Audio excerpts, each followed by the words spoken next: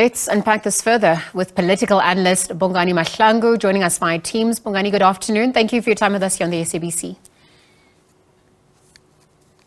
Greetings to you guys in studio and greetings to the viewers at home, and thanks for the opportunity. Let's get your thoughts. How has the governing party, perhaps since the dawn of democracy, the ANC lived up to implemented its manifestos as we speak 30 years in? Okay, we can even start with the last 5 years because basically that is the scope of which they will be engaging tomorrow. And then if we look at it, what needs to happen, and I think it was also partly touched on by the spokesperson, is that you have a manifesto. And then that manifesto must then inform your medium-term strategic framework, which will then inform your growth and development strategy or strategies and your annual performance plans. And that's usually in provinces or in departments, ministries. So if you look at the APPs of provinces, departments in those provinces, national and so forth, targets have not been met. And as a consequence of targets not being met, you find that unemployment is still high. And now that takes me to the 7 priorities or key priorities of the manifesto of 2019.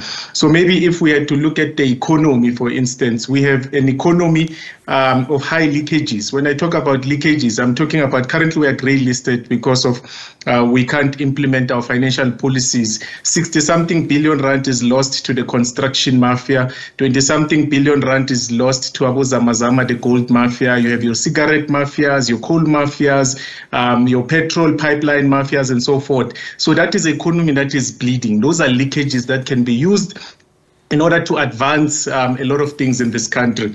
You have insignificant gross capital formation, that is investment in infrastructure, more especially in municipalities. There's hardly any infrastructure programs taking place, and that service delivery being impaired.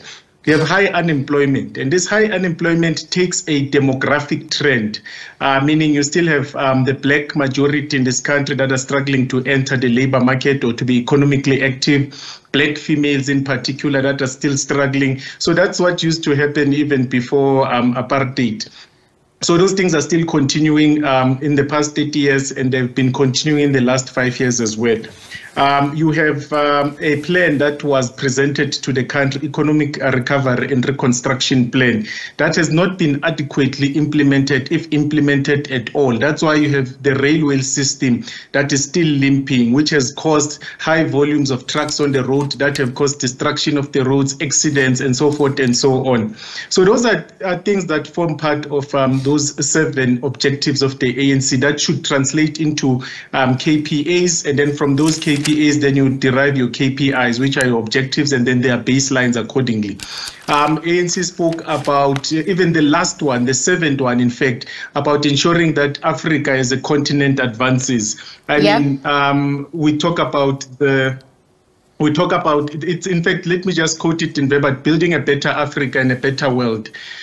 Building a better Africa, Zimbabwe just went to elections. SADC, the AU, the EU, and other observer bodies have said that these elections were not free, were not fair, which then impairs the credibility of these elections.